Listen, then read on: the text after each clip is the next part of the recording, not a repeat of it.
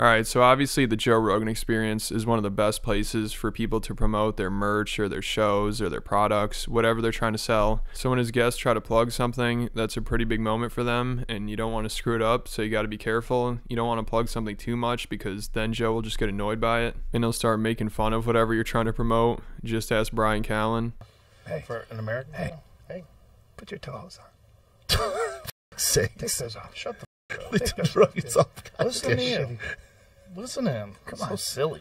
I know you want to promote your goofy flip. I'm not promoting him. I just got to even call them toe holds. Feel them under your feet. Put your toe holds on. Feel them for you. Feel them under your feet. Come on. And wear it. Then I get mad, and you'd call me up. Why aren't you wearing your toe holds? Why aren't you wearing your toe holds? What's wrong with you? With my watch. How many have I sent you now? 5. I have 5 pairs He's of toe like this. holds. I'd send him when he was... And then I'd imagine because of all this, at the end of the episode, when people usually promote their shows or their gigs or whatever, Brian was trying to promote his brand new comedy special that he just released, and Joe just ended the podcast. He wanted nothing to do with that. We love you guys. My special Thank you, everybody. I love you guys. Bye. So clearly you don't want to go too hard trying to promote something. You know, I'm sure Brian's been telling Joe about these toe holds forever, and then he brings it up on the podcast, and Joe's just completely annoyed, and then Brian doesn't even get his plug in at the end of the show. But another thing you got to be careful about when you're promoting something is Joe's not afraid to give his honest opinion on whatever you're trying to promote, whether it's good or bad. Like with Brendan Schaub, we've seen him trash Brendan Schaub's whiskey, not for the taste or anything, but the name, which is basically Brendan's whole brand name. So he's shitting on Brendan's whole brand here. It really is good. Thank you, sir. It's so easy Long to time drink. coming. He's come up with a better name.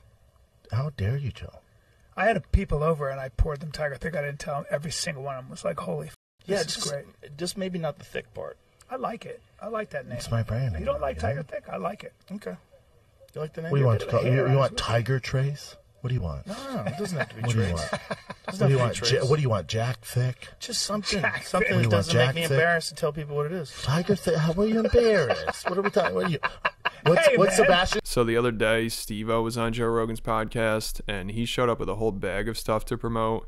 He at least waited till the end. I don't think he promoted anything during the podcast. Thank God, because Joe probably would have gotten annoyed, especially if it was Steve-O's butt wipes. Because at the end of the podcast, Steve-O pulled those out of his bag, and he's getting ready to promote them. He thought Joe would get a laugh out of them, and right away Joe just started talking about how bad they are, because they're advertised as flushable wipes, but you really should not be flushing these, I guess, because they'll clog up the toilets, they get stuck in the pipes, they never break down.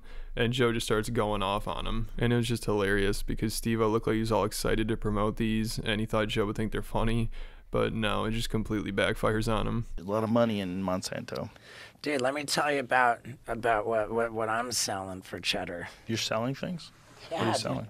You got a bag of stuff you're selling? Steve-O's butt wipes for your butthole.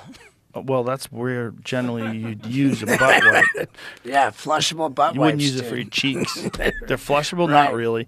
Let me tell you something about those flushable butt wipes. Don't flush them. Oh, yeah? No, they all fucking clog. Talk to a plumber. Those fucking things all clog up. They don't break down. They all get stuck. They Oh, get shit. stuck in pipes. I Yeah. picked the wrong place to Listen, fucking... Google are butt wipes flushable? Flushable butt wipes. Are they flushable? They're not.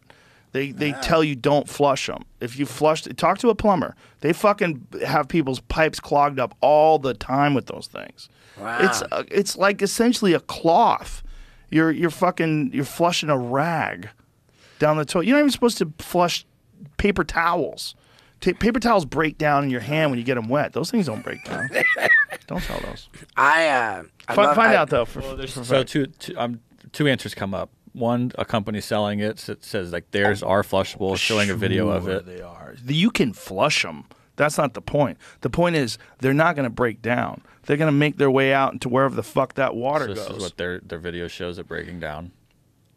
Yeah, But again, this is theirs, and I don't know that all Okay. of them are made this way. But that's Am I- toilet paper, buddy. No. Hold on. Go back. Go back to that video. One of them was toilet paper. The other was the flushable Right, wipe. but the flushable wipe wasn't breaking down. The Yeah, toilet yeah, paper dude. was breaking down.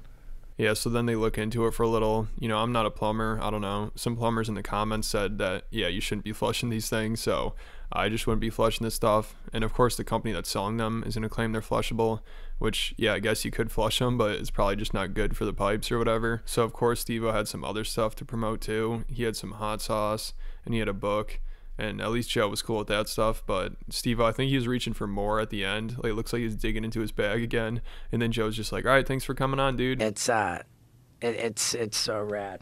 All right.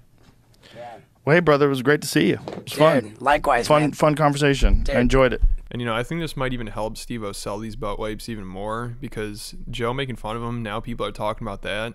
And now you could like put on his website, Joe Rogan shit on these butt wipes. That'd be a pretty good marketing campaign. No, but I wonder if this will stop Steve-O from selling them at all. You know, I doubt it, because people are talking about how Steve-O's show is just one giant ad read now. Apparently he's just always trying to sell random stuff, and it seems like people are starting to get annoyed by it. It feels like a TV show or something where like every 10 minutes it cuts to some commercials. So it does sound like he has enough other stuff to sell, so maybe he could give up the butt wipes. Maybe Joe will talk him out of it or something. I don't know though. Maybe the fact that Joe made fun of him, people want to buy him even more. Let me know what you guys think down in the comments, and then make sure you hit the like button, make sure you subscribe to the program, and I'll catch you at the next video.